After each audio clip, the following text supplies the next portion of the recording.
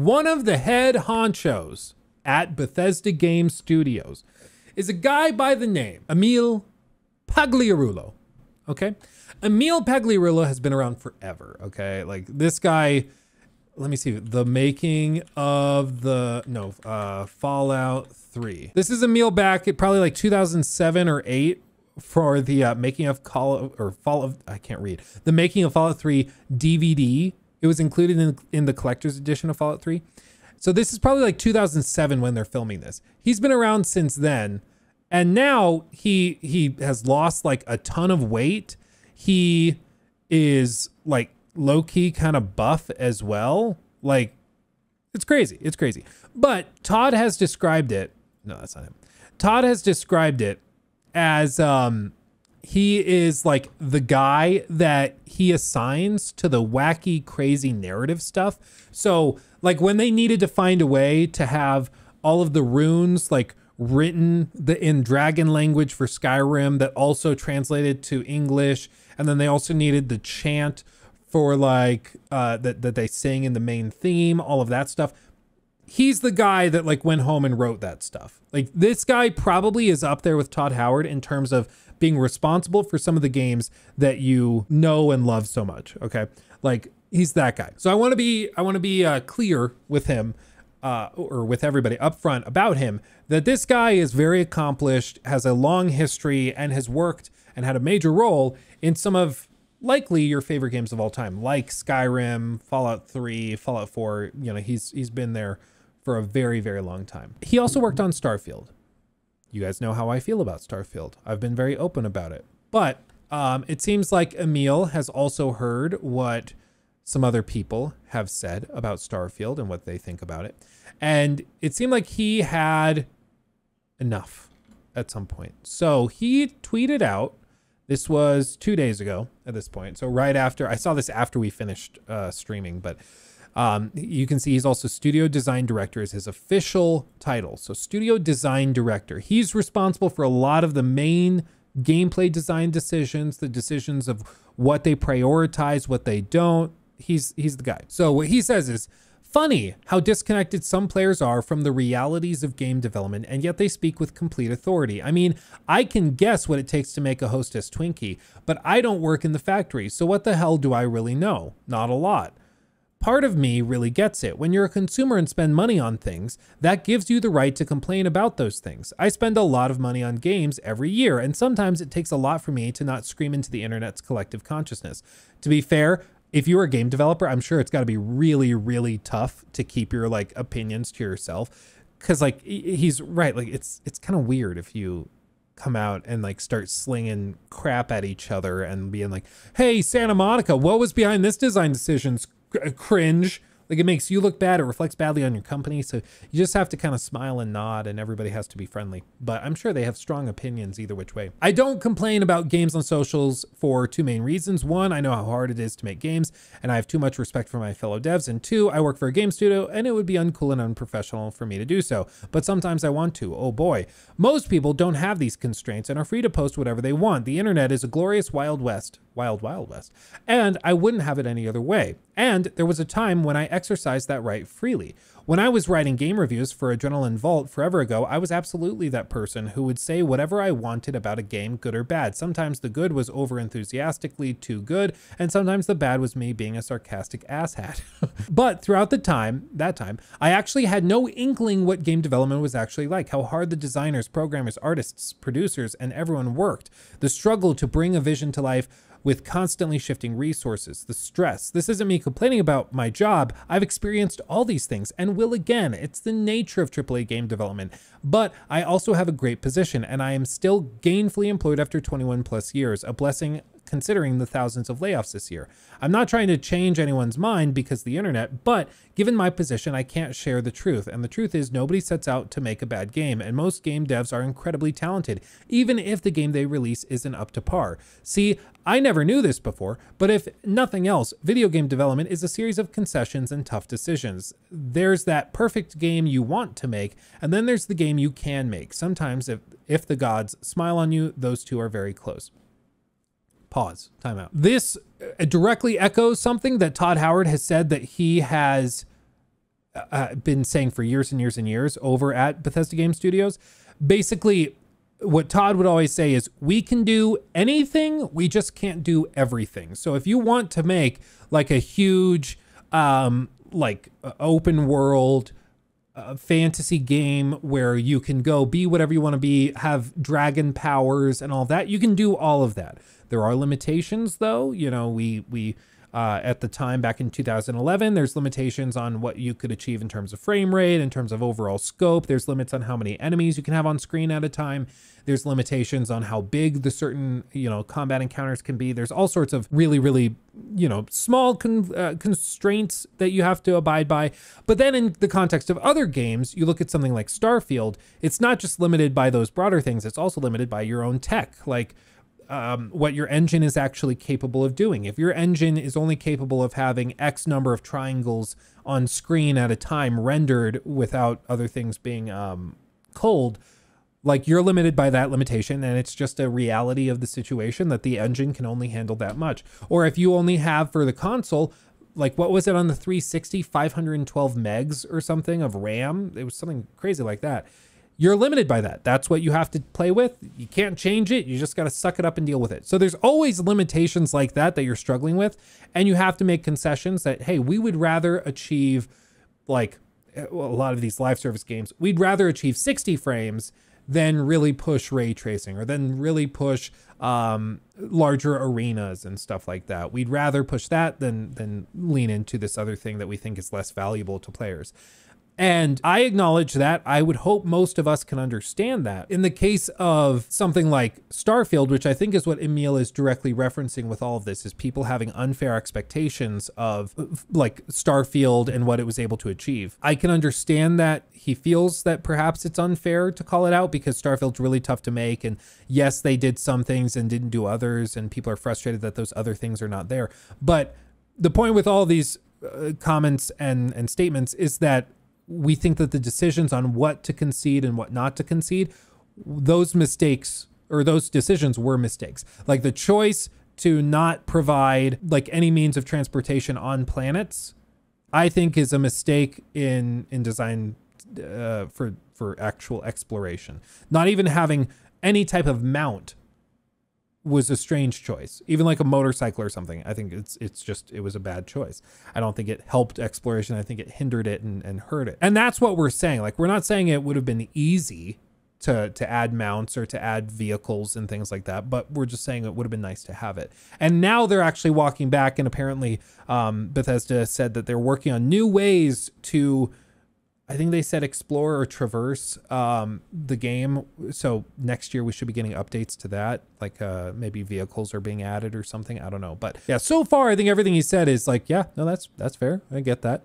He continues on, but in order to get there, in order to get as close or get it as close as possible to the vision, the team has to push itself harder and harder, often while dealing with devs being shuffled around or leaving, looming deadlines, and creative decisions you wish you didn't have to make. And the team is absolutely the operative word there. Lots and lots of folks doing lots of work, writing, level building, making character models, coding game systems, trying to schedule it all so it can be done on time and folks don't burn out, and on and on and on. So sure, you can dislike parts of a game, you can hate on a game entirely, but don't fool yourself into thinking you know why it is the way it is unless it's somehow documented and verified, or how it got to be that way, good or bad. Chances are, unless you've made a game yourself, you don't know who made certain decisions, who did specific work, how many people were actually available to do that work anytime challenges faced, or how often you had to overcome technology itself. This one is huge.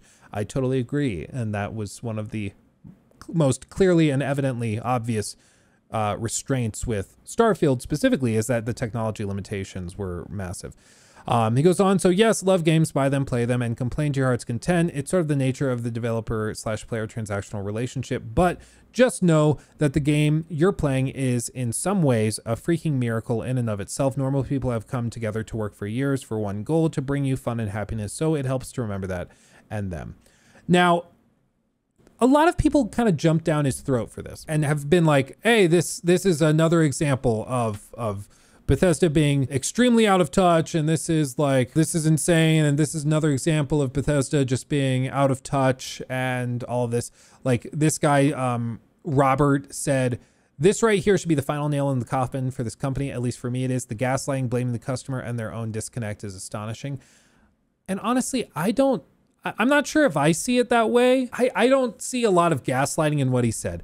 I took what he said in these posts as sort of trying to remind people to like really appreciate what we have here. A game doesn't have to be a 10 out of 10. And even if it's not a 10 out of 10, it's still a technical marvel. Like when you actually think of what's happening, like you have a chunk of silicon that is performing like computations constantly, millions of times a second, to figure out, okay, the player put this button down. That means the character moves, and we calculate how far he moves, and that moves the cameras on the character's body forward this distance. So now the field of view calculated at this FOV is this way and this way. So now if we draw the frame, we have to go pixel by pixel by pixel and render each of those pixels based on what's on screen. Meanwhile, while we're computing that, we also have to calculate what these enemies are doing, okay, this attack, this bullet traveled out of the barrel of the gun and landed 2 frames later right there, and it dealt this damage that we calculate this way.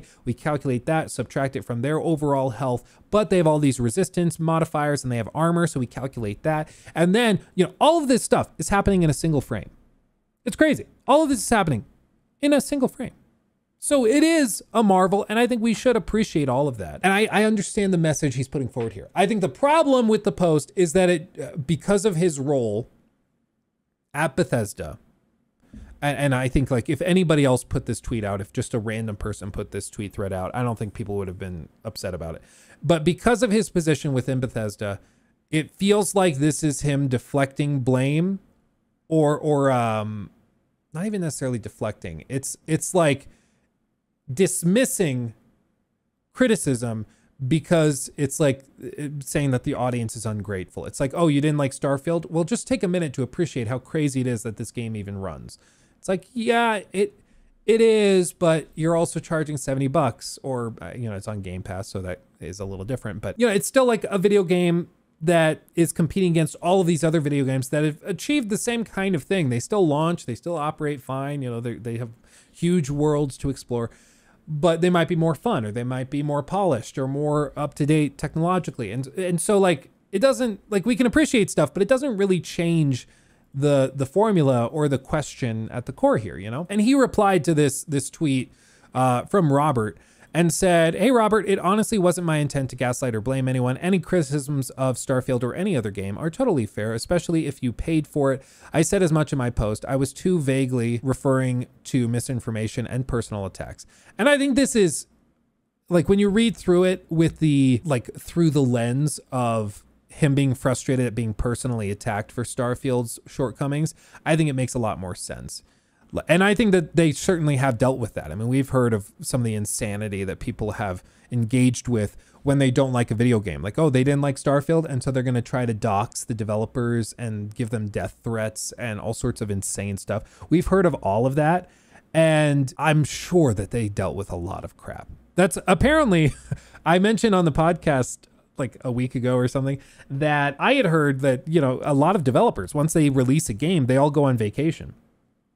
They take a week or two to go and take a vacation and relax because they've been in grind and all this other stuff. And I had somebody reach out to me, a developer reach out to me that had previously worked at Naughty Dog, and they were like there technically during the launch of The Last of Us Part 2 and everything that went down with that.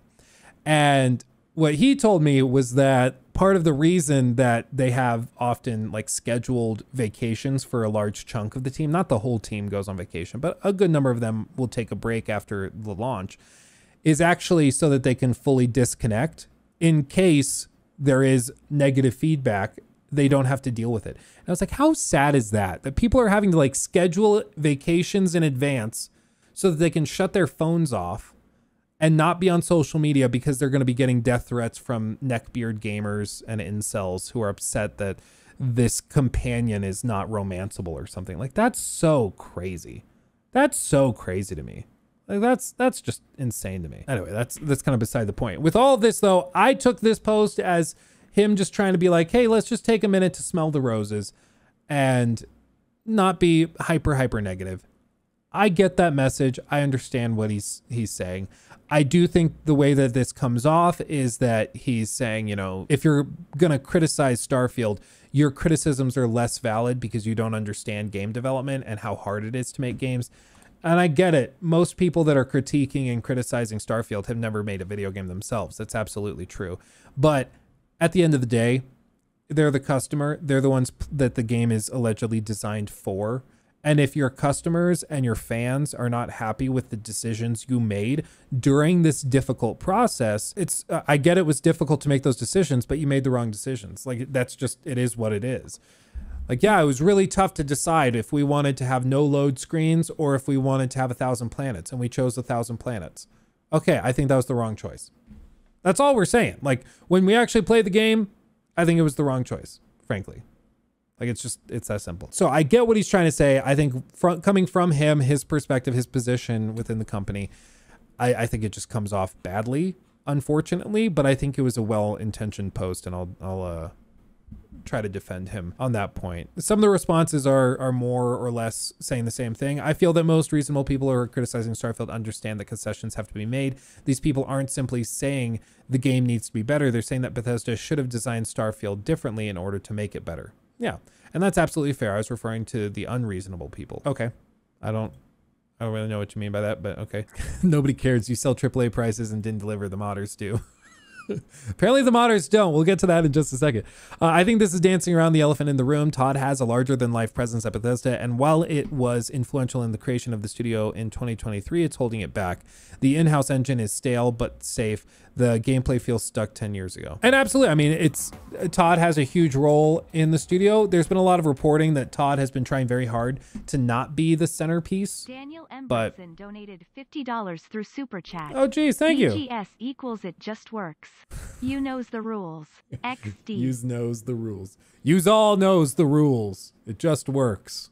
It just works. Shout out to the chess club. Okay.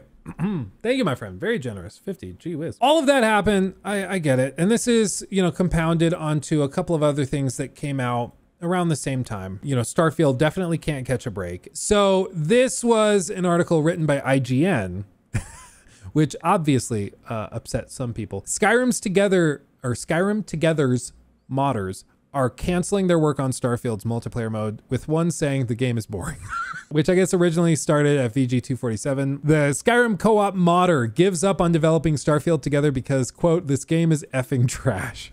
I'm not going to put my heart and soul into a mod for a game as mediocre as this. I mean, what else can you say? Like, the modders are the ones that pour so much love and effort into these games and work to get them built and changed. And if they're like, I'm good.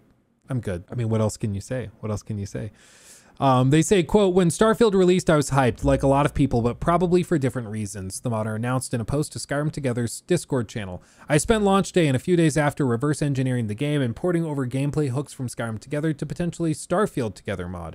I ported about 70% of Skyrim Together reversed code to Starfield Together. There was just one problem. The game is effing trash. After saying that, in their estimation, Starfield is, quote, boring, bland, and lacks the main draw of Bethesda games, exploration in a lively and handcrafted world. I won't be continuing development on Starfield Together. I'm going to put my heart and soul into a mod for a game, or I'm not going to put my heart and soul into a mod for a game as mediocre as this. They said they did also add that they've uploaded the code they put together in an open source format in order to make it available to anyone who wants to take on the task of finishing it. Though, even if this does happen, don't expect the mod to be playable anytime soon, with Kosideki, I don't know, having warned that completing the mod will likely require upwards of 100+ hours of work. Oof! That's a punch to the gut. Oh man. When you're like most hardcore modders that are creating co-op mods so that you can play Starfield together side by side with friends, they're like, no, I'm good, man. I'm done. That's pretty rough. That's pretty rough. But I mean, I think it reflects frustration that a lot of people have. I mean, a lot of people are just frustrated with it. And it goes back to the core problem of Starfield, which was visible from the moment that they announced it, which is simply that it is a game developed by a studio that's really good at one thing, but the game is designed around a totally different thing. And as a result, it's just mediocre because they're not experts in this. They were really good at handcrafted worlds, designed carefully with environmental storytelling, great stories, and this sandbox approach to gameplay. And they decided to make a procedural adventure game with little bitty fish bowls for you to explore. And it's just not very fun. It's not very fun. All of this kind of compiles in an update that Bethesda also revealed that they are working on new ways of traveling next year, which is interesting. They say that they're working on big changes, including ongoing quest fixes, support for FSR3, XESS, and this one big one, new ways of traveling, which makes me think vehicles. If it's not vehicles, like if it's different engines and stuff for your ship, I'm going to be a little disappointed. But hopefully it's just like rovers and stuff like that. That's the hope, at least. A small new update rolled out for Starfield today that fixes a crash issue during saves, clears up a problem with guns not spawning properly, and gets rid of space Klingons, a glitch that saw rocks, forests, and other bits of space stuff follow players around wherever they went. It almost sounds like a shame having to bid farewell to the cute little asteroids who were following spacers around like lost puppies, but it was a game-breaking bug for some players, so best to see it gone. All good news, but the more interesting came in a message that they posted on Starfield subreddit talking about plans for 2024. You can see their official post says, they addressed that pet asteroid thing. We've been hard at work working on many of the issues you've posted and expect an update early next year that will include large number of in-progress quest fixes as well as FSR3 XESS. They've fixed several quest issues from occurring. In-progress quest fixes are much harder to fix. We built a new system to correct those without you having to roll back your save. That's awesome. This was actually a problem that I ran into with Alan Wake 2. If you guys remember, I ran into a game-breaking bug that locked me out of progressing the story and finishing it. Even though I was only like 40 minutes away from the credits rolling, I hit this bug that like locked me from progress, and they did fix it within like a week of the game launching, but only for new saves. So if I want to actually, like, I watched videos of everything I didn't get to play, so I know all of that. But if I ever want to play it myself, I have to restart completely, because apparently it won't even fix itself if you go like back a save. You have to restart your save file, which sucks. So it's cool to see that they're fixing in progress quests that are bugged out without you having to start them over, which is awesome. We're also hard at work on many of new features. Okay, it wasn't just me. Hard at work on many of new features. Jesus, Bethesda, like, what are we doing? They can't even type properly. I guess I can't say much because I can't read properly, but what are you gonna do? Okay, try it again. We're also hard at work on many of new features you asked for, from city maps to mod support to all new ways of traveling. Stay tuned. These will be rolling out with regular cadence of fixes and updates we expect to have roughly every 6 weeks. If something can be done in a smaller hotfix in between, like the asteroids, we still feel it's safe, we'll get one of those out as well. Safe is the key here. We do take a lot of time to test even the smallest change. Hope this information helps. If there are items you want more info on or issues to make us aware of, keep posting here or on our official Discord. Thanks again, blah, blah, blah. And then top comment, since city maps, new ways of traveling are coming in the game, can we possibly also get animated overlays over certain loading screens due to the engine capabilities? We, of course, cannot land on or take off of a planet physically, but an animated overlay can still make you feel that you are doing so. And technically, it is a loading screen, but one that will still keep you immersed in the game. Yeah, this is one of those things, going back to Emil's frustrations, where he's like, people don't understand how game development works. I'm like, even if you found clever ways to cover up the load screens, they'd feel way better. And that was just a decision not to do that. Like, I do like that the load screens, they do intersperse like player photo mode captures. Like, that's kind of cool. I like that. But I still would prefer, if you're traveling from planet surface into space, just do like a crazy warp effect, just like in God of War, where everything kind of flashes white as you walk through the doorway at those fast travel, whatever they're called, doors. Just flash white, and then you walk in, and it feels like it was a smooth thing, even though there was technically a quick little load screen as you warped there. That's all we would really want, like, just smooth it out. And that's the thing, is it just felt like there were all of these little things that could have made Starfield so much better that they just didn't bother with, because they're like, players will be fine, or modders will fix it, whatever, you know, it'll be fine. It just feels like they didn't do proper player testing. Well, there was years ago, I think it was around the time of Fallout 4, Todd said that they don't do player testing. I don't think that's still true, because they definitely did player testing for Fallout 76, but maybe they don't do it for single player games. I don't know. I'd have to dig through some old interviews, because it was all the way back in like 2013, 14. Now he says the whole team tests. Todd said that Starfield was basically done by holiday of 2022, and to help test the Mammoth RPG, virtually everyone on the dev team got a build to play on their own Xbox and PCs at home over the holidays. That's kind of interesting. I mean, it's funny that it was done like 9 months ahead of schedule, basically, or 9 months, not necessarily ahead of schedule, because that was probably part of the schedule, but like 9 months ahead of launch, and they were working on developing it and refining it. And then it still has all these problems, which is just crazy. It just seems like tool set issues, really, man. It just seems like tool sets. But it's crazy. The narrative has shifted so much. I mean, one of the top votes on the Starfield Steam community board. Did Todd Howard realize that the game is bad? I think he realized in 2021 or 22, but there was no way out. Thus, he created the Starfield Direct to show us that he is not the only one responsible for this disaster. Am I right? Can you imagine if that's what it was? He was like, oh God, this is not coming together. So he decides to go off and like make this video being like, see, it's a collaborative effort. Everyone's responsible. I don't know. I don't think that's what it was. I like, again, we're all like bashing Starfield as if it's like a 2 out of 10. It's not. Like, Starfield is a solid, I think, like 7 out of 10. I think that rating by IGN was fair. I think for me, the longer I played it, the worse it got. So it probably started at like 8 out of 10. And after like however many hours, it whittled down and became more like a 7.